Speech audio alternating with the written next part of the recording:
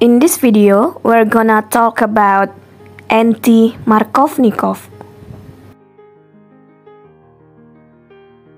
The Anti-Markovnikov, or the Kharasch effect, after the name of Morris Selig Karasch, who discovered it first. Let's review first about Markovnikov rule. When there is a reaction between unsymmetrical alkene and hydrogen halide,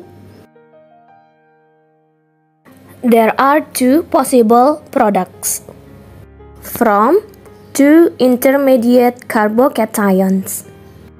They are secondary intermediate carbocation and primary intermediate carbocation.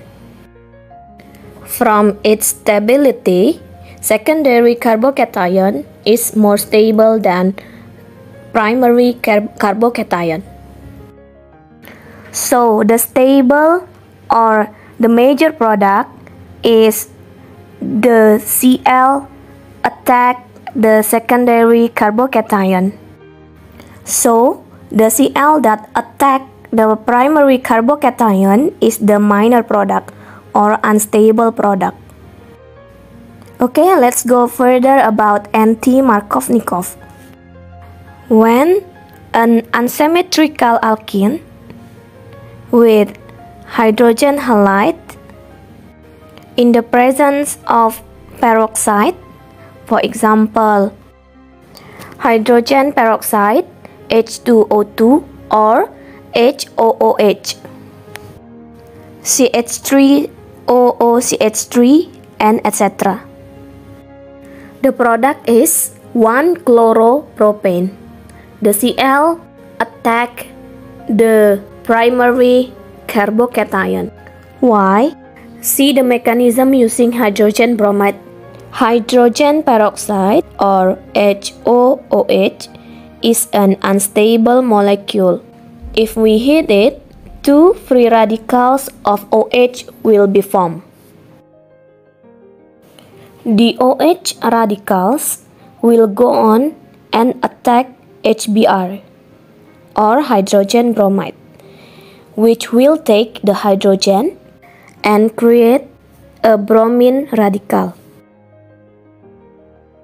The bromine radical will go on and attack the last substitute carbon of the alkene.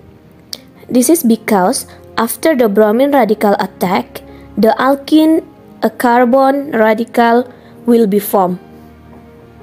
A carbon radical is more stable when it is at a more substitute carbon.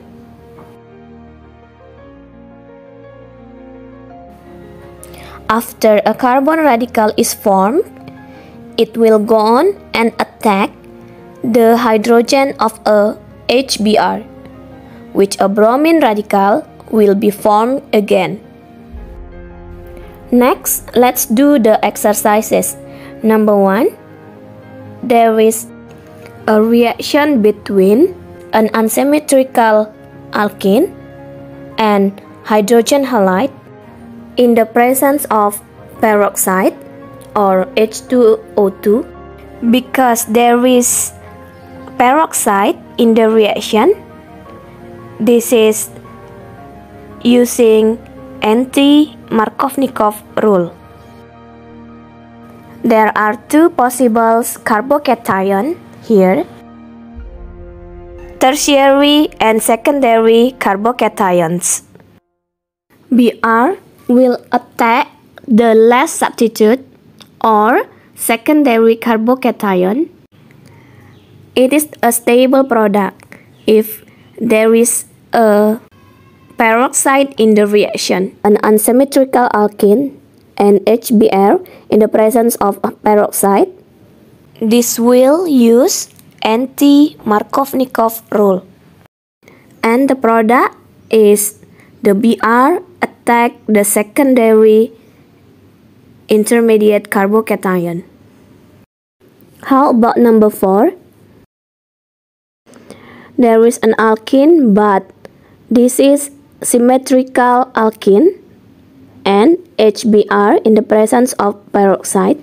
In this reaction, we will not using Markovnikov or anti-Markovnikov because Markovnikov and anti-Markovnikov is for used to unsymmetrical alkene only.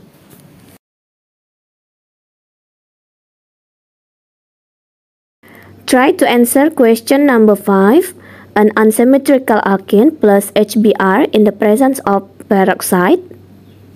And number 6. An unsymmetrical also plus HBr in the presence of peroxide. And number 7. An unsymmetrical alkene plus HBr. Please like my videos and subscribe my channel. Thank you.